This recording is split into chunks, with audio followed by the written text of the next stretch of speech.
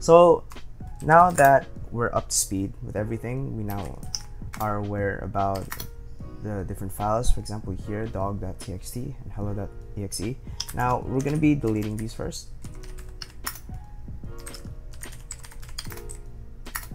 And I want to be creating just one directory. Let's just name it your directory. Okay. And a file named, let's name it, what do we call it? Turkey. TXT again. I really love turkeys for some reason. And we're now going to be checking the file permissions. Okay. ls, we're going to type in ls-al. Oh, okay. So this is the file permissions, and I'm going to be explaining them with this file permissions and how we're going to be changing them later. So first, let's explain what are file permissions. So file permissions are technically, the overall permissions that we're allowed, that are allowed on this file. So let's just zoom in here. So we're gonna first notice that onto the very far left, we're only gonna be concentrating here. Okay, so if it has a dash, that means it is just a regular file. If it has a D, that means it's a directory. In this case, since directory is a directory, okay, that's kind of ironic. It has a D in front of it. Next, what we're gonna be noticing is these. We're gonna group them into 3 as specified here in the photo. So the farthest left group of 3s, if it has RWX, R stands for read, W for write, and X for execute. Now the first group, the trio group of RWX, is the permissions for the owner of the file. Owner of the file typically means the user that created the file. Okay, so in this case, since we are root and we're the ones who created it, we are technically the owner of the file, and we have full permissions. For example, we are able to read, write, and execute. The next 3, which would be here, this is the read, write, execution permissions for the members of the group owning the file. So for example, you're in a network, you have a group, and if you have this group allowing to access this file, they will only be able to read and execute it, but they are not able to write, since they're restricted from it. Okay, and then lastly, for the other users, for example, in your computer you have more than one user in your Kali Linux machine, then they're only permitted to read and to execute, but they are not allowed to write. Okay, so that's basically what it means here. So just follow this diagram. You can actually search this on Google, and if ever you just get confused again and you just want to remember, okay, just always remember that they're grouped into 3. The farthest left is for the owner of the file, the second one, trio in the middle, is for the group, and the last one is for all other users. Okay, all right, so cool. One thing I also forgot is ls-a. So what ls-a is for, to show down or list the files that are hidden. So how do we know if there's a hidden file? In this case, there isn't a hidden file, but I'm going to teach you how to make one real quick. So using the touch command again, for example, you want to make a text file. We're going to name it secret.txt. What we're going to do is we're going to add a dot in front of it. Now if you hit ls, as you can see, it's not there. I hit ls-a for all, and it shows us that there is a hidden file in secret.txt. So that's typically one way how you can distinguish if it's a hidden file or not, if it has a dot in front of it. This is a useful command, especially if you want to be checking if all file permissions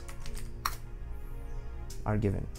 Okay, especially if it's a hidden file, as you can see here, ls-al. Alright, so now we learned about permissions. The last thing that is very important for us to learn is how do we change permissions? How do we allow or limit other users from actually opening different files that we have within our system?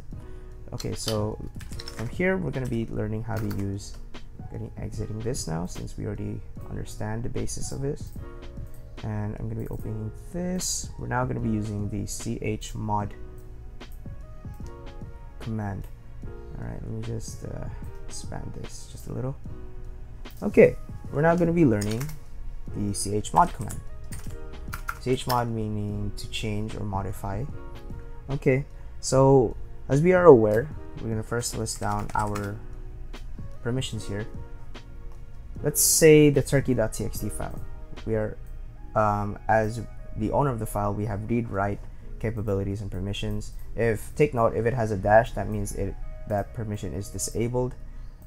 Okay, so for the groups, they only have read permissions. It's the same goes for others, or the other users. Now I want to change, for example, I want to add a permission that for the group and the other users, they are allowed to write as well. So how do we change that? We're going to type in chmod and take note of the decimal. You don't need to take note of the octal because it can be quite confusing. Take note of the decimal here within the graph. Okay, and we want to add a RW, correct? So just look down to where here in the representation or here in the permission, just find read write and look at its equivalent decimal number. In this case, it's 6. So just watch what I do here, turkey.txt.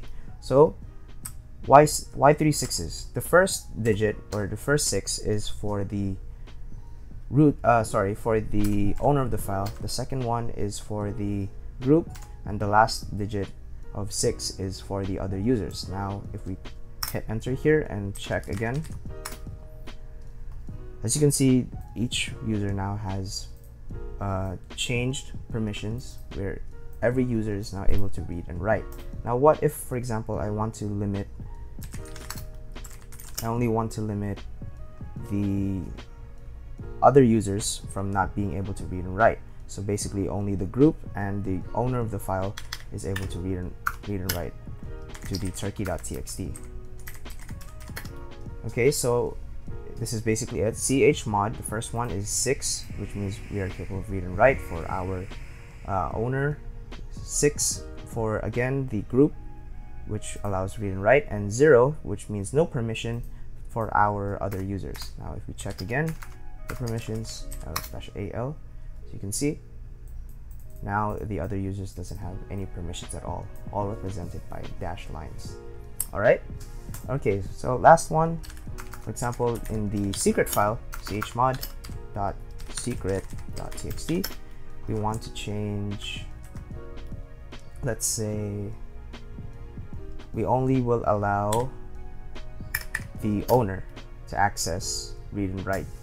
Okay, so 600, and we're going to check that. As you can see now, only we are able to read and write in the .secret.txt file.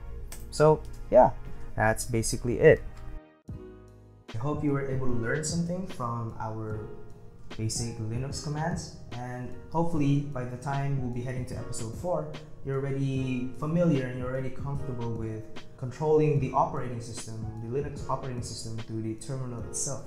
There's a lot of commands, and I mentioned earlier, there's a lot of different commands within the Linux terminal, and these basic commands are only just the tip of the iceberg of the tons and the long list of different commands that are available for the Linux terminal. They'll be good enough to be able to help you get around. For episode 4, we're finally going to get started in information gathering. So guys, I hope you guys learned something today. Once again, I'll see you in the next video.